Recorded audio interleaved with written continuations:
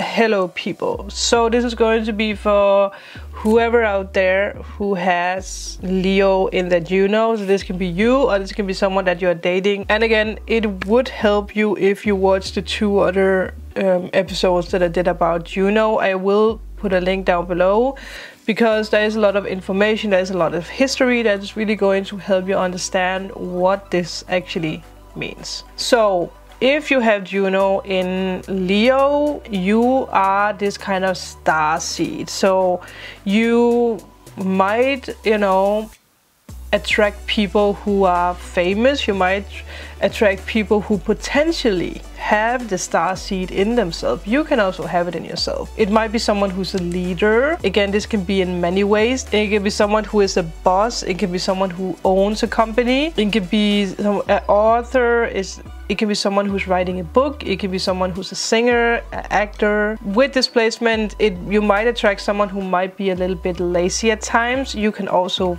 be that way, especially when it comes to relationships, that sometimes you just want to be lazy. Also, you might attract someone who's a little arrogant.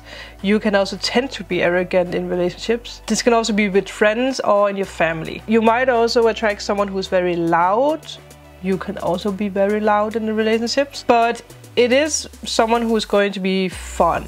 It is someone who's going to be this school clown, someone who wants to make you feel safe, and someone who wants to make you feel, happy. It will be someone who's very charming. It might even be someone who's younger than you, or someone who's at the same age. It is someone who is going to have, very strong ideas. It is someone who likes adventure. It might be someone who really likes to go to adventure parks. You might really want to have a partner who's very bold, someone who's very expressive, someone who's very charismatic. You want someone to make you feel special. You really want someone to treat you like a princess or a prince. And you really desire your partner to be quite romantic and quite tender. And you want them to never forget how much they love you. You want them to never forget to remind you how much they love you, or how beautiful you look, or again, you just really like that attention. And you want a partner to spoil you with surprises. You want them to really give you tokens and signs of their love. You want to know that they appreciate you. You might attract someone with a very strong, majestic personality, and you can find charismatic leader abilities quite attractive. Your soulmate might be very playful and very funny, and they have this very sunny character around them, and they will approach a marriage in a very joyful way.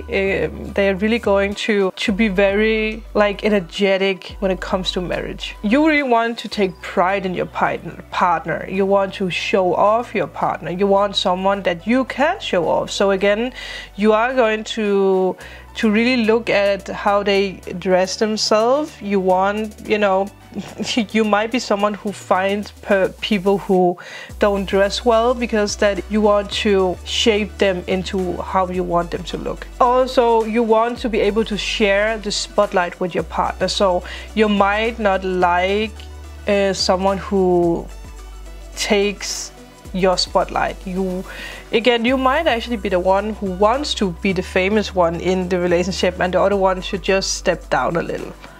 But again, it can also be vice versa, so you might find someone who has that. You really desire generosity in a relationship, and you want this to continue in a relationship. So again, you will be on your tiptoes when it comes to the appreciations in the relationship, these tiny gifts and this love notes and stuff like that.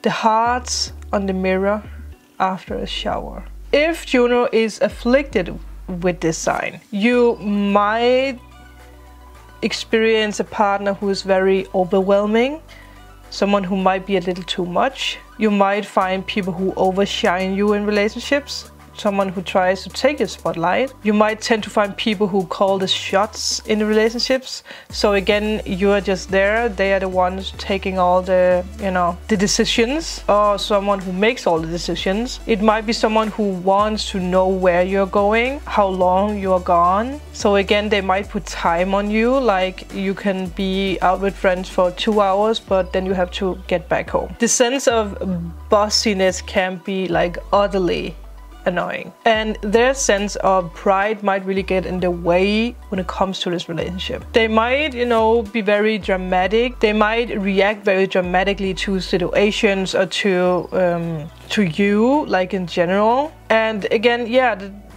it might just be someone who really likes to cause drama in the relationship, to push you to, again, to get the attention again, or to get the attention from other people. It might also be someone who's quite jealous. It might be someone who's quite defensive when it comes to other people. But with the good traits, again, you really want to attract someone who can be very open with you, someone who shares the same things, someone who really likes to share. Like the sharing it's a very joyful and heavy thing.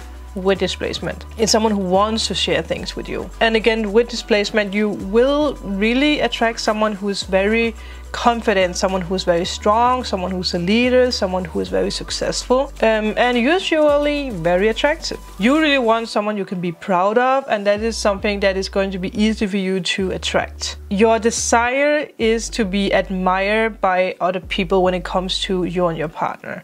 You want other people to really desire you, and people will really, you know, be like, wow, they are perfect together, they are so amazing. With the bad traits when it comes to displacement is you might attract people who are very possessive over you, someone who's very jealous, someone who's very, you know, dominant, someone who's often aggressive. And if you don't give them, you know, all the affection, if you don't give them the attention, they will be very moody in the relationship, and they will stay moody until they get what they want. What you really desire in a long-term relationship here is, you know, a balanced sharing, consistent love, affection, appreciation. Also, if this means like I love you now and then, you know, that is a good thing to put in there if you are in a relationship with someone who has Juno in Leo, or if you have Leo in your Juno. This simple I love you is really going to help the relationship. It will help the relationship also to, you know, stay happy, to do fun things, go out for dinners or go out on adventures together, watch movies, you know, bake a cake together, do things together. Again, this like sharing, and, you know, be loyal. That is going to be everything for Juno in Leo. I hope you guys could use it. Let me know in a comment below. Remember to like and subscribe if you haven't already. Become a part of this family, and I will see you guys in my next video. Bye.